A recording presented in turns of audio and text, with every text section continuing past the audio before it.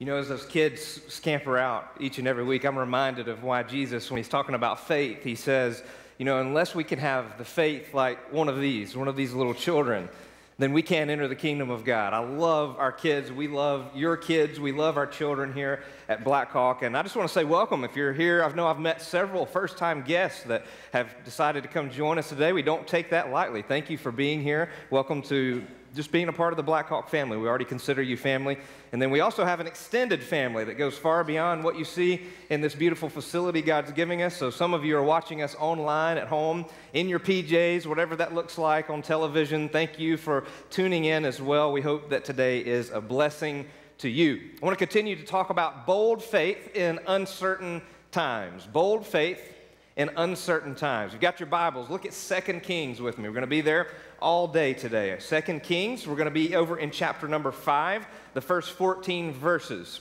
And so we're going to do things a little bit different. I want to share, kind of lead into this story about this character named Naaman that we're going to look at today. And then we're going to hear a real life story from one of our own family here at Blackhawk. And then we're going to sing something. And then I'm going to come back and finish out our message today. But Naaman, today we're going to look at this idea of bold obedience. Bold obedience. So far in this series, we started with the story of Elisha. That's what we're doing. We're journeying through the life and ministry and leadership of Elisha. Elisha lived in uncertain times.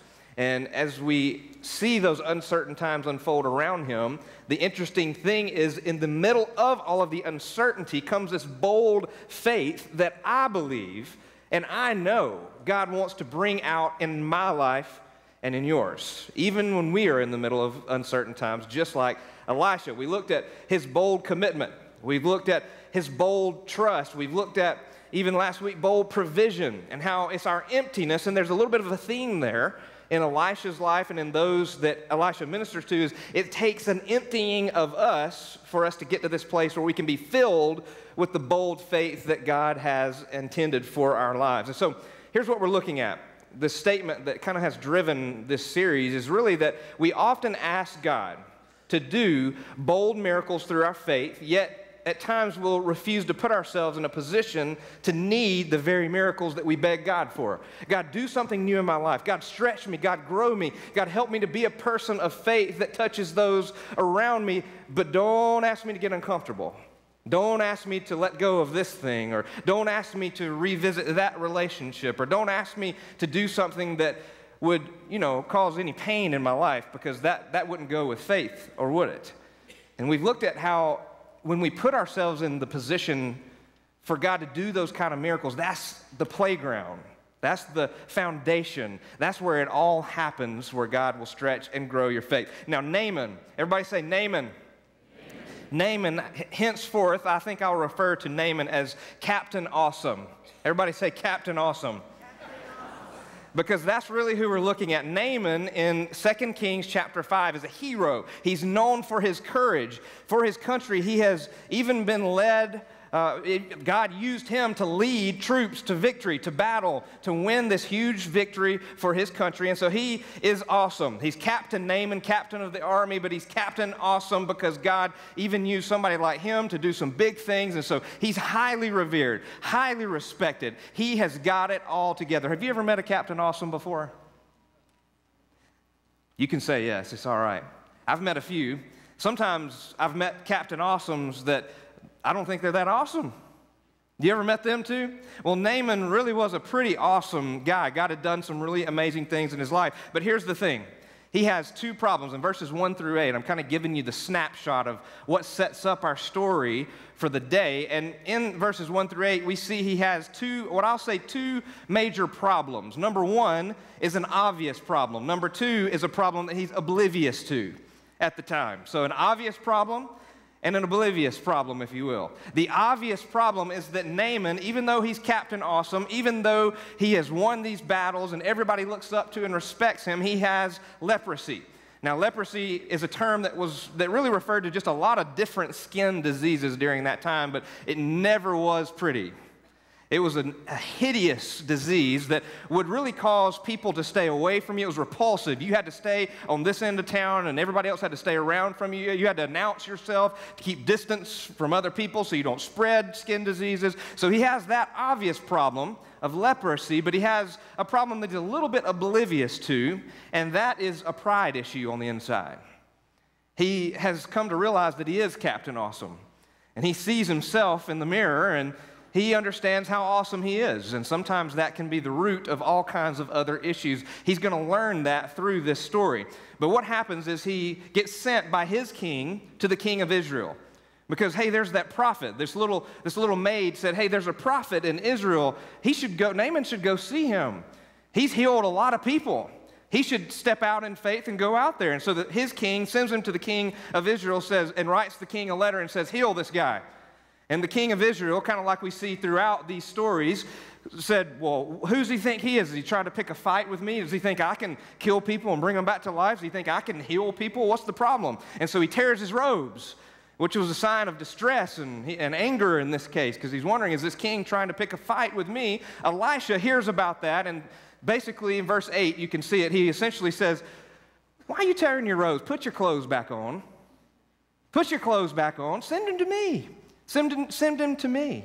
And they will see that there's a prophet in Israel. They'll see God for who he truly is. And so that sets up our story. That's what Naaman is doing in his life. And so really the question that we keep coming back to is, how can I position myself? How can I position myself in a place of faith where God can do bold miracles in my life and through me? How can we position ourselves for miracles? Well, Naaman is a perfect example of that. He had to position himself, even in some ways that he's not going to be very comfortable with, so that God can do some miracles in his life, around his life. He was about to have a perspective change.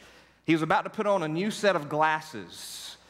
And you know, I believe that today, hear me, I believe that today somebody is leaving this place with a new set of glasses. I believe that today God's going to help you see something so much more clearly and so differently than you've been seeing it, because he's going to do something on the inside of you, just like he did in Naaman. Just like Naaman had to have a perspective change in his life. I had the privilege of baptizing a great guy, police officer by the name of Brent Roddy. And I want you to see his story, because I think you'll see in his story, we're going to look at his story for 2 straight weeks, and you're going to see today that he was forced, as Naaman somewhat was, to be in this position of need, a position where he had to look up, a position where his perspective started to shift. And so I want you to hear his story. Curtis is going to lead through the screen. He's going to interview him, and then we're going to sing this song called I Will. And as you do that, I want you to reflect in your own heart, in your own journey, how God may be positioning you for a perspective change in your own life. Check out his story. Good morning. We are in the middle of our series on bold faith, and joining us this morning to talk about his incredible story is Brent Roddy. Brent, you've got quite the story. You grew up, and it started off pretty benign. You were baptized as a child. You grew up in a family that went to church and read the Bible, but it really wasn't until high school that you truly connected with God. Tell us about that time. That's correct. So in the fall of 1996, I was going to another church, and the youth pastor at that church took an interest in me, but more importantly in my walk with Jesus. And it was at that time that I was saved.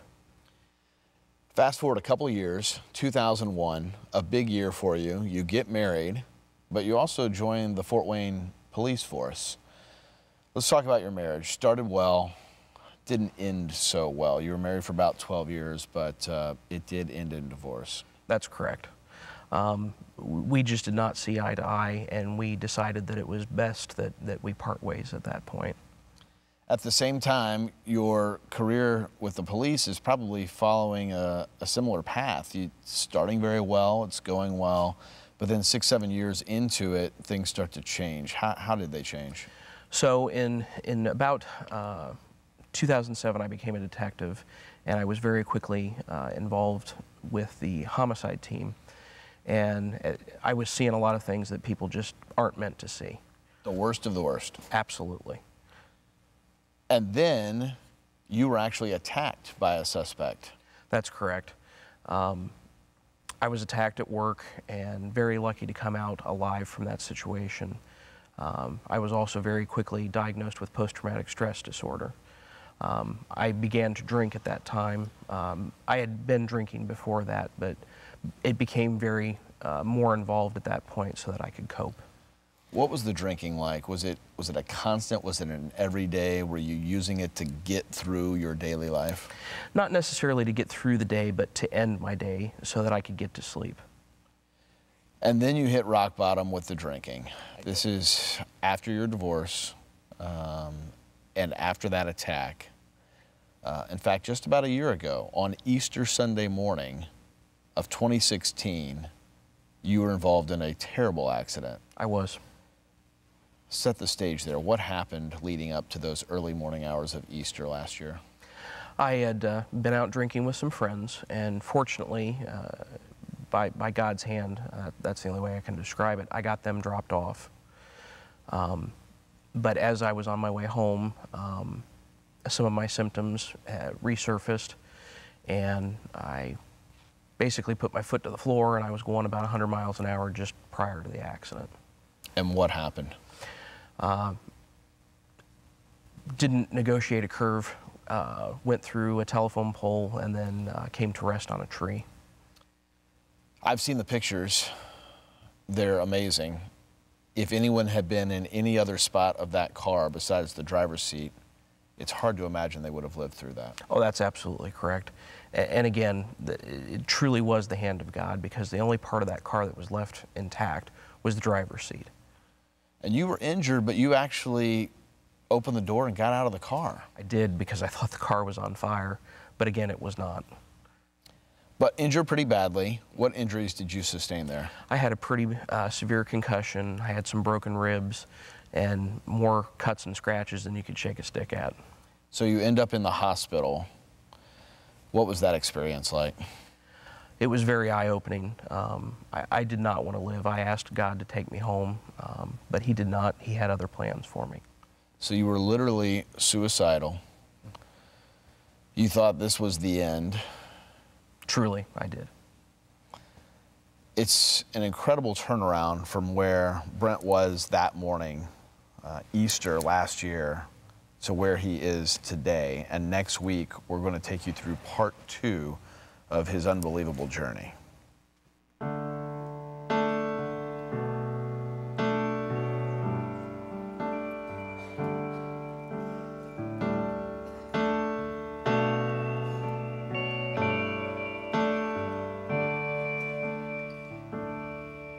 When the shadow won't leave, when the battle won't stop, and every breath that you breathe takes all that you got. When you wonder if you're always gonna feel this way, hear the Lord of heaven say, I will hold you when you're breaking, like a father and a friend, and I will carry you through darkness till we see the sun again. So rest your head and cry your tears. Know that I am with you here when you can't lift that weight. Believe me when I say I will.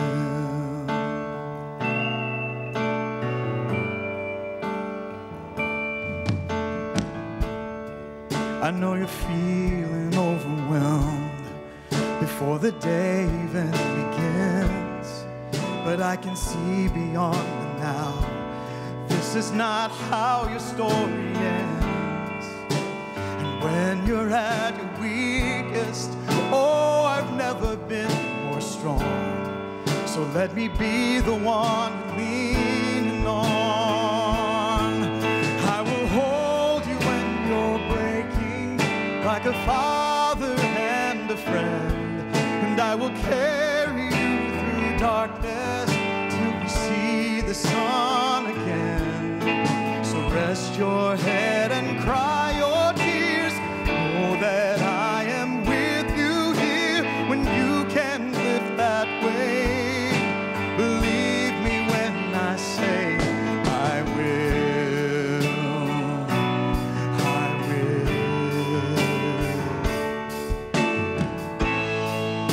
I will dry your eyes. I will calm your fears. I will show you how you're beautiful, beautiful. I will walk with you on the raging sea, and I will never leave.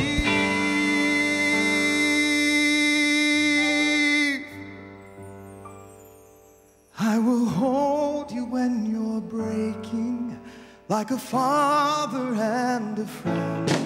And I will carry you through darkness till we see the sun again. So rest your head and cry your tears. Know that I am with you here when you can lift that weight. Believe me when I say I will.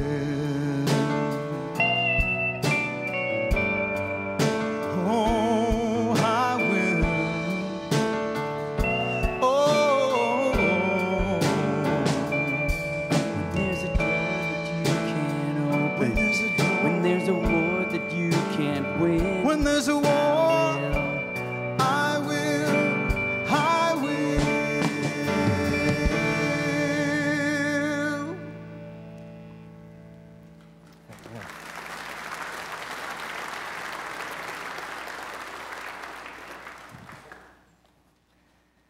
Aren't you glad we serve a God who says, I will? When you can't, He will.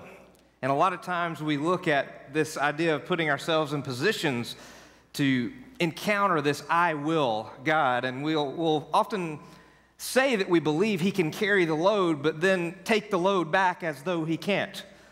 But I'm glad I serve a God that today looks at me and looks at you and says, I'll carry that load. When you're empty, when I call you to take steps that are uncomfortable, I'll carry you when you can't carry yourself. Some of you came today and that's the message you needed to hear.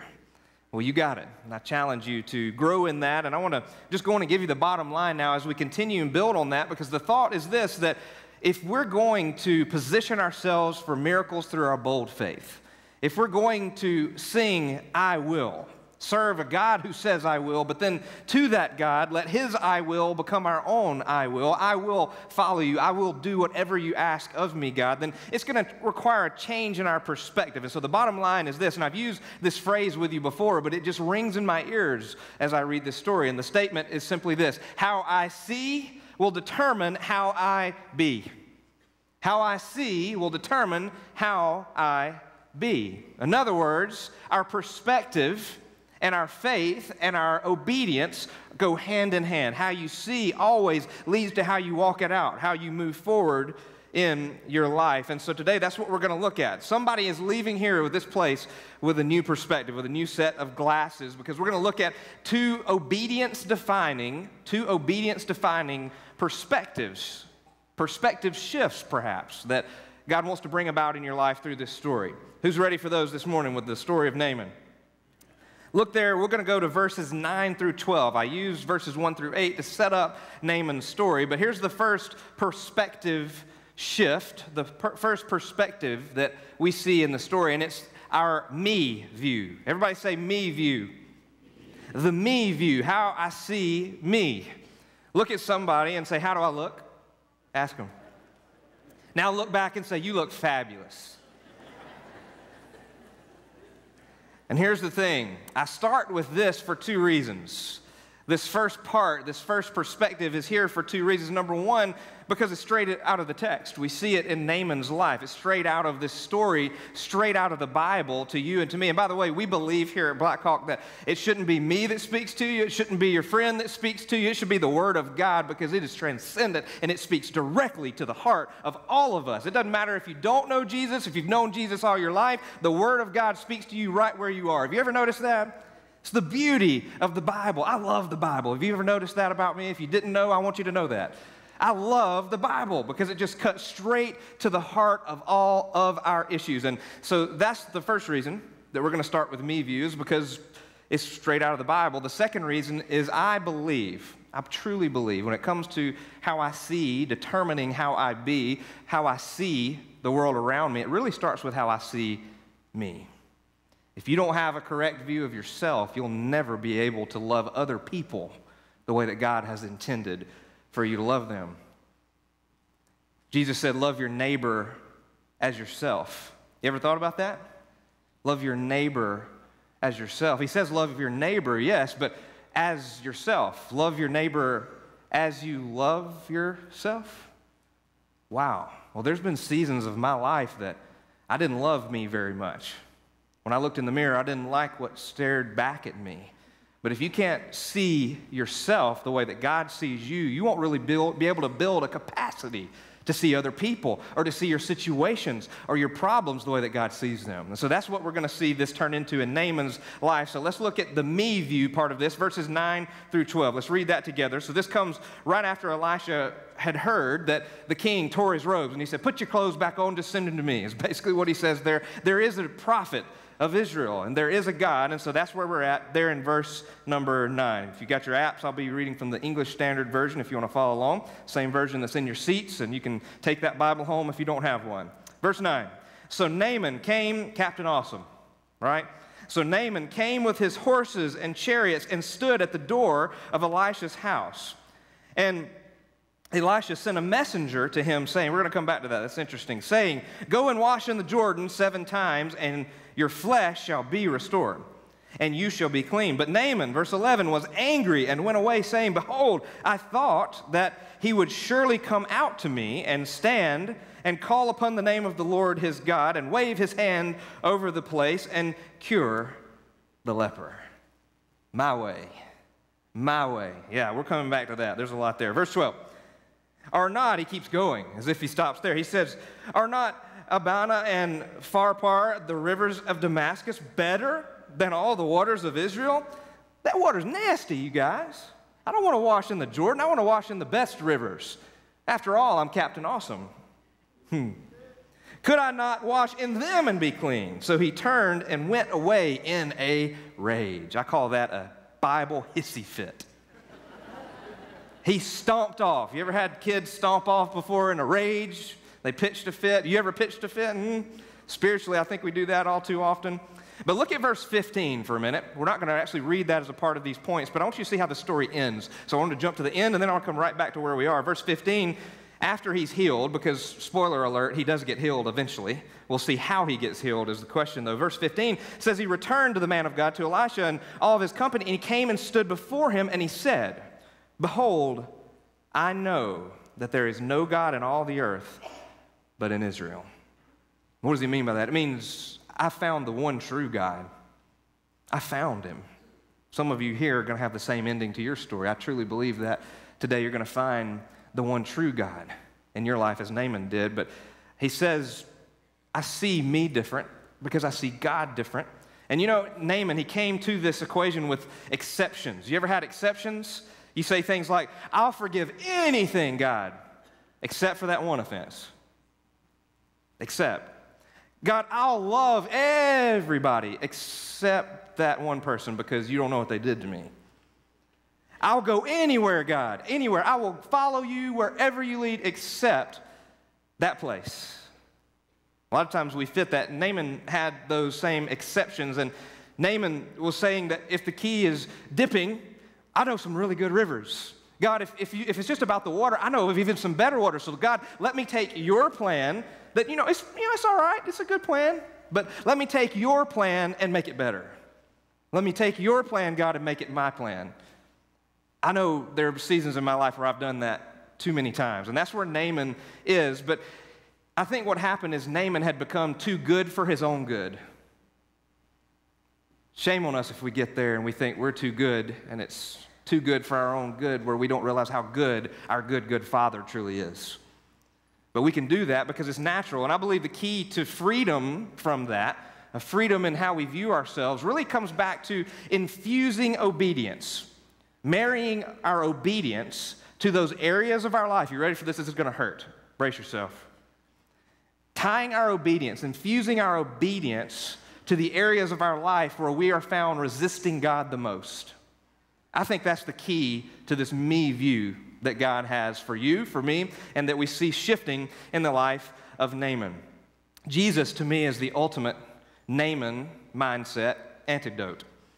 Jesus in Philippians 2, you can just jot that down. We did a whole series on Philippians called Inside Out. If you weren't here with us for that, we talked all about Philippians 2 and how Jesus emptied himself, how Jesus took on the form of a slave, it says in Philippians 2. He made himself nothing, took on the form of a slave so that he could fulfill that which he said he would fulfill when he said, I have not come to be served, but to serve.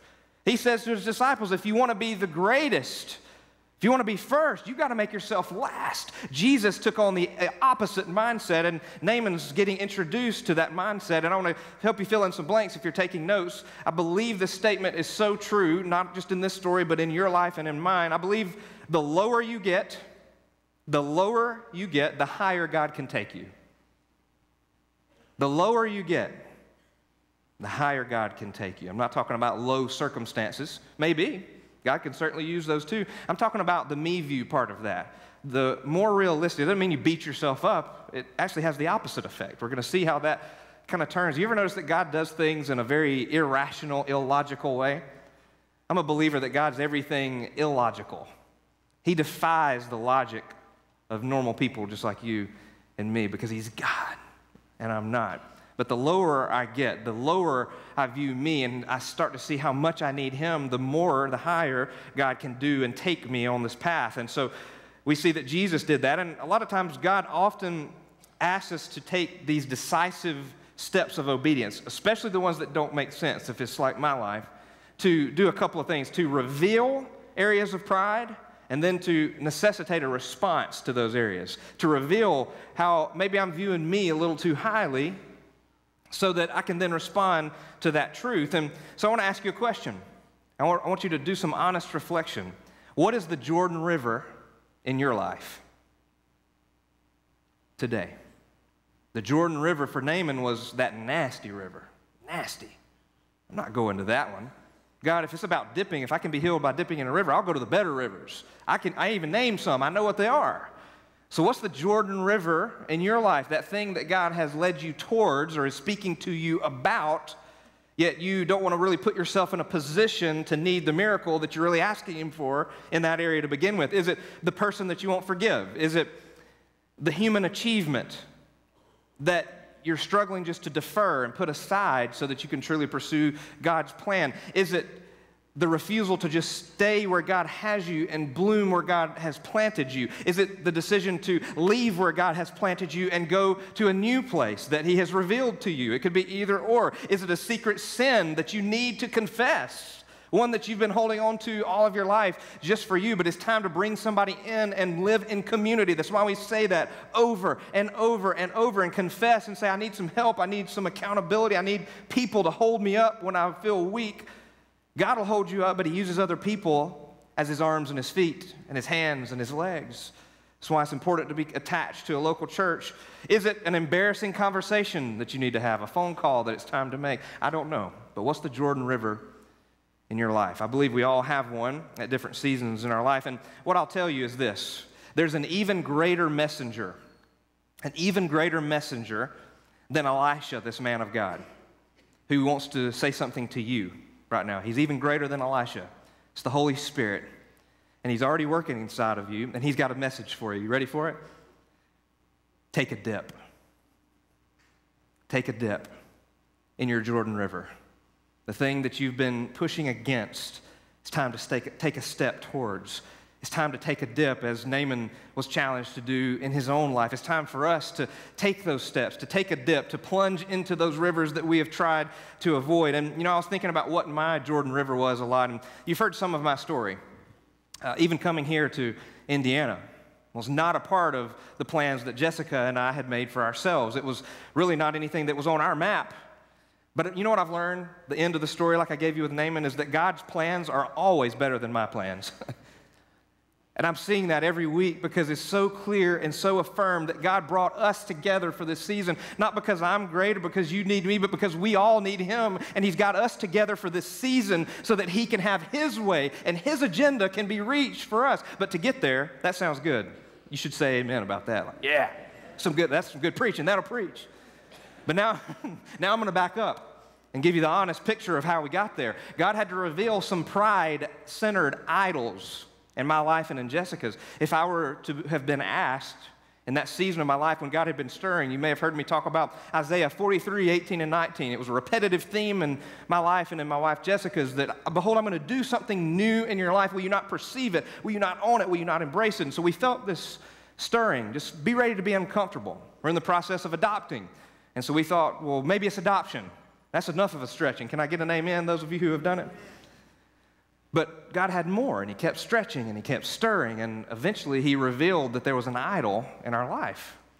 And that idol was the comfort and the security of living in the place that we had always known, the place we had grown up in Georgia, at the church I'd been at, felt very comfortable being at, around all of our family, all of our friends. And that comfort and security that came from that had become something that I depended on more than God. It's a big lesson that I had to learn. And God used you. It's your fault. God used you. God used this place, this call in our life to stretch us beyond our means and put ourselves in a position to see him do miracles and overcome the things that we clung to when we became open-handed. God's done amazing things. Why do I share all this? Like, good job? No, I'm kind of embarrassed to share some of those things. Because I should have been like, let's burn those cows and plows and go. But I had to work through some things, and God wants you to work through some things today to bring you to places you never dreamed possible. Am I talking about a physical place that's different from here? I don't know. Maybe. It may be here. It may be in that work relationship that you have. It may be in that current relationship that God has you in for this season. I don't know what God's telling you, but I know he wants to do great miracles through you when you overcome the rivers, the Jordan rivers in your life. One of the things that I learned, John 3 and verse 30 says, he must increase and I must decrease. He must increase and I must decrease. For that to happen, the me view, you want a me view game changer? You ready for it? This is maybe not what you expected. This is where it turns the tide. It's all been about, well, we see ourselves in a lower way, but let me build it up for a minute, because if you know Jesus, please look at me, hear me when I say this. Some of you have had people tear you down all of your life. If you know Jesus today, you know what he sees when he looks at you? You said, yeah, all the mess, all the skeletons in my closet, all the sin, all the dirt, all the grime, all the terrible stuff in my life. He saw all that. Doesn't surprise him, but that's not what he sees. If you know Jesus, do you know what he sees? He sees Jesus. He sees the cleansing power and the blood and the salvation and the hope and the purpose and the ownership as one of his children because of Jesus. When he looks at you, he sees through the mess to the heart of who you have now become because of Jesus Christ. That'll change your me view. And here's what I'll tell you. A lot of times we get so caught up in do for God. Do this and do that. And a lot of times the church becomes known. It drives me crazy sometimes that we become known for this do's and don'ts place where it's all about the rules and the legalism and those things. I've been caught up in that. I've grown up in some of those things. I get it. But what I have learned is that when I understand who I am in Jesus, it changes everything about how I do things in my life. How I see determines how I be. And here's the statement. It's a game changer for your me view. And it's this: what you do for God will never be as important as who you are to God. What you do for God will never be as important as who you are to God. When you see that, how you do things in your life, that's when the church will shift from not being known for what we're against. A lot of times the church becomes known for what we're against. I believe that the church should be known for what we're for and who we represent. And all those things take care of themselves. We stand on truth. We follow Jesus. We are for the love and the grace that he gives out in this world. When we do that, it changes everything about how the church is perceived. I think it starts to look a little bit more like Jesus. That's the kind of church I want to be a part of. That's why when we look around, I see different skin colors. I see different sizes. I see different shapes. I see different backgrounds. I see people in suits and ties. I see people in T-shirts and shorts. And I love it because I think God loves it because it represents the diverse picture of what heaven looks like. We should practice today for what heaven's going to look like one day when we're all together, like it or not. That'll change your me view. Let's go to number 2. Your me view. Now let's talk about the re view. There's a me view in the story, but there's a re view in the story. Look at verses 13 and 14. It's where we see this re view, where he goes back and looks again, decides to, I'm going to review this thing that I walked away with my hissy fit away from. Look at verse 13. So this is after he walked away in a rage, but his servants came near to him and said, "You dummy."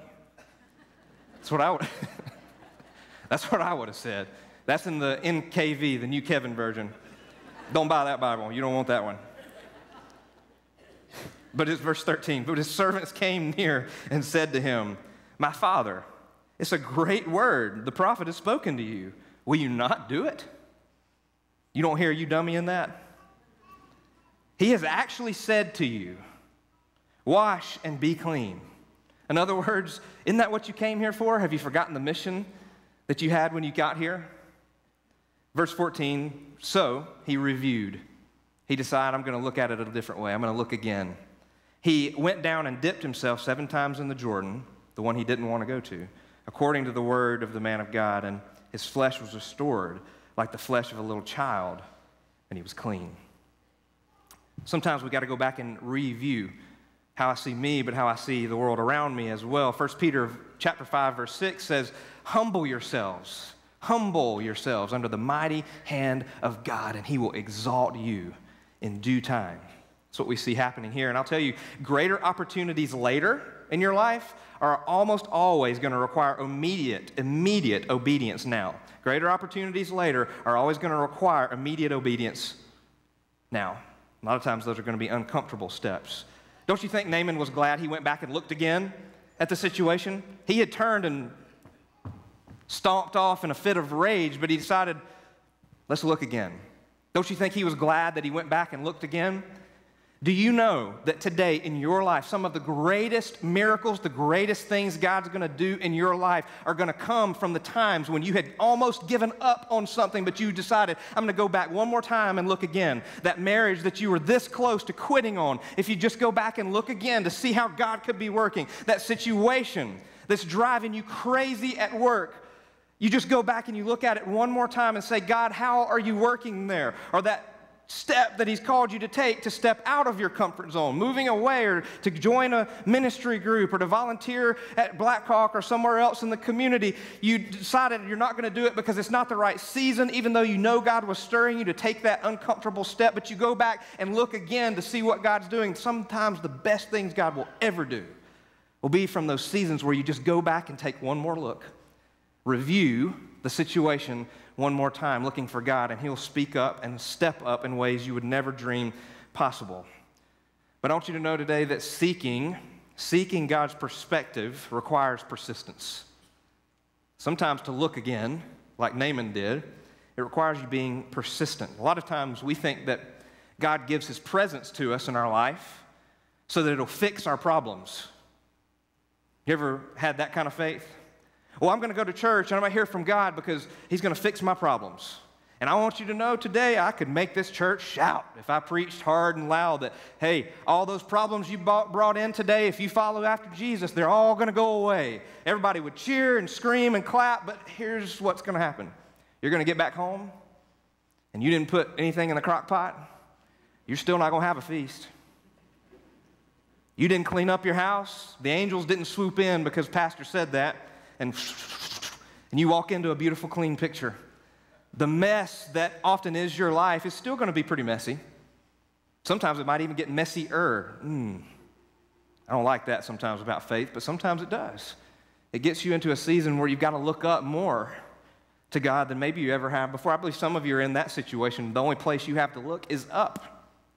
But today, God wants, as you look up to him, you to be persistent, to keep looking at and through this situation to find him, to find Jesus in the midst of it. And I promise you, as you look for him, you will find him. I want to give you a statement that's going to challenge you this week. I believe that when you look at the Bible, when it comes to faith, bold faith, the opposite of faith is sight, not doubt. The opposite of faith is sight, not doubt. That means that the opposite of faith is not, God, I'm trying to follow you, but I have questions sometimes. Can I tell you something? God is big enough to handle your questions. A lot of times I've had pastors say to me, don't you dare question God. You're already doing it anyway, and he already knows what you're thinking, so you might as well say it to him because he already knows you're thinking it. Can I just be real today? He already knows where you're at. He can handle your questions. Yet, is it true that the more your faith grows, the bigger your faith gets, the less you'll question God? Yeah, I think so. But sometimes to get to that bold faith spot, we got to ask some questions. God's big enough to handle your questions, and I believe that that's why in Scripture it's very clear that the opposite of faith is sight and not doubt. It says that we walk by faith and not by what? We walk by faith and not by sight. Hebrews 11:1 says, faith is the evidence of the things that we hope for, the things that are not yet seen. That's the opposite. Faith is me taking steps forward even when I don't see totally where I'm going.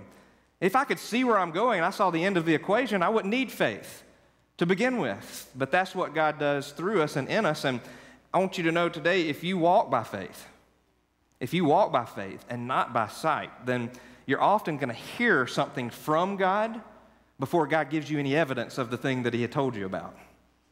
He's going to say, I'm going to make a change in your life. I'm going to do something miraculous. I'm going to stretch and I'm going to grow you, but I'm not going to show you how yet. He starts to stir inside of you, and he doesn't give you the end of the picture right at the beginning of the journey. Why? I'm convinced it's because I can't handle the end picture at the beginning of the journey most of the time. This journey with me, if I'd have seen the end game, I'd have probably run like Jonah in that season of my life. But God wanted to build and show me things and teach me along the way. And he's doing the same thing in your life. Will you not perceive it? Will you not embrace it? Will you not grab hold and allow him to continue working through faith and not by sight? I want to challenge you today. Look again. Look again. Look again. Don't quit. Look again. God's there. Jesus is working. Will you not allow him to do that? I think a lot of times the reason that God will often tell us he wants to make a change before he gives any evidence of that change is that he doesn't want us to put our faith in the change itself, but instead to put our faith in his promises until we get to the change. Think on that this week. What is God doing, revealing to you, stirring inside of you? Sometimes to see a change, you've got to stare through your circumstance. If you want to see a change in your life, you're oftentimes going to have to stare a hole through that circumstance because it's going to look foggy and it's going to look confusing. But as you do that, God's going to reveal some things to you, ways that he's at work in your life that maybe you didn't notice the first time. It's time to review your circumstance, but it starts with this me view of knowing how much I need Jesus, and that even when it comes to my obedience, it's not so much about everything I can do for God. Have you ever stacked up those cards, by the way? If you don't believe me in that statement, it's not about what I do for God, it's more about who I am to God, and that leads to the stuff I can do for God. Stack up what you're actually able to do for God. Make a list. Go ahead. You already made one, didn't you?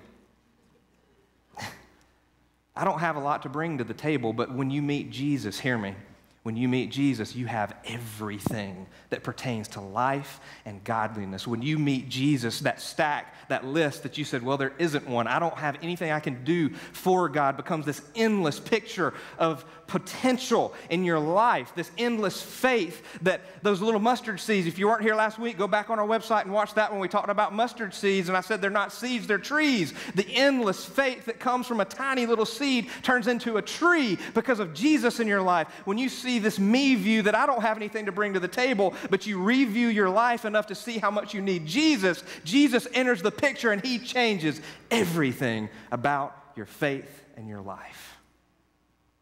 You have all that you need to take those bold steps of faith that God is calling you to take, those things that he's stirring. And with the faith just the size of a mustard seed, your whole eternity can shift and change forever. Verse 14, I want to tell you one last thing about this, and I want to ask you just to reflect and make some decisions today. Verse 14, it says that his skin became like that of, some versions say, a boy, or in ESV it says a child. You know the actual word for that? Could be translated servant. Could be translated servant. His skin became like that of a servant. Interesting. Because I think that his skin was transformed. Yeah, it was.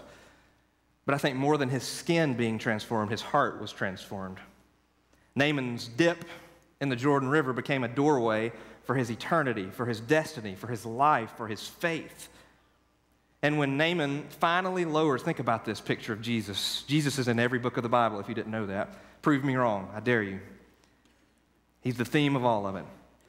That when Naaman lowers himself into the Jordan River, there's significance with the numbers and all, but I just want to stay more basic than that and help you think that when he lowered himself into the river, he lowered himself, his view of himself, and he reviewed his life, and he came up and he saw it from a whole different perspective. His glasses had forever changed. He lowered himself in humility, and he came up a new man.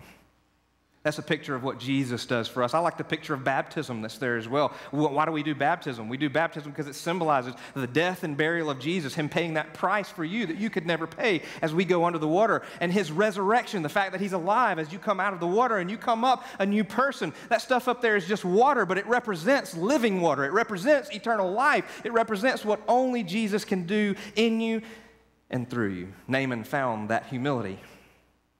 He saw himself differently. He saw his circumstances differently, and then now how he saw will now determine how he walks out his life. I think that's what God wants of us. I want to ask you just to close your eyes with me for a moment. Some of you are here and you know Jesus, and God's laid a big step of faith on your heart today.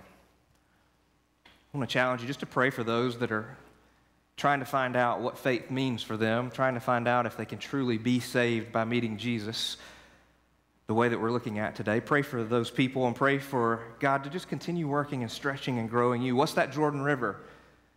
Take a dip. You can hit your knees where you sit. You can get up and leave and make that phone call, whatever that needs to look like. I challenge you, don't wait. You're not going to disrupt anything. But I want to speak to those of you who may not know Jesus today. If that's you, today is the day of salvation for you. I believe that. Why? Because I'm so good I can save you? No, just because I know the one who is that good, and his name is Jesus. You've been putting it off, perhaps. You've been saying, when I get this straightened out and when I figure out how to get this part of my life in order, then I'll take that step. Until then, I'm not really good enough. And I want to challenge you to know today that you'll never be good enough for salvation. That's kind of the point, is that we can't save ourselves. We all fall short of God's glory, but Jesus lived the sinless life that you and I could never live. Why? So that he could pay that price, that debt, like that widow we looked at last week. The debt she couldn't pay, the sin debt that you could never pay, Jesus already paid it. It's already won, it's already finished, it's already through. You're not fighting for that victory's been won. Salvation is about acknowledging that, believing that, but then saying to Jesus, Jesus, I'm yours. I give you me, all of me, every piece. I've been trying to save myself. I've been basing my life all around me, but from this day forward, even though I'm going to make mistake after mistake from this day forward, my life is yours. I give you me. Take me, all of me. Trust him. I'm not going to lead you in a time of prayer. I'm just going to give you a time of prayer, just a moment to reflect, because I believe in your heart today you're taking that step. Your heart is screaming it out to Jesus. Salvation comes from that condition of your heart, not about the words of your mouth. Will you take a moment and cry out to Jesus and ask him to save you today? If that's you, would you take a moment and do it now?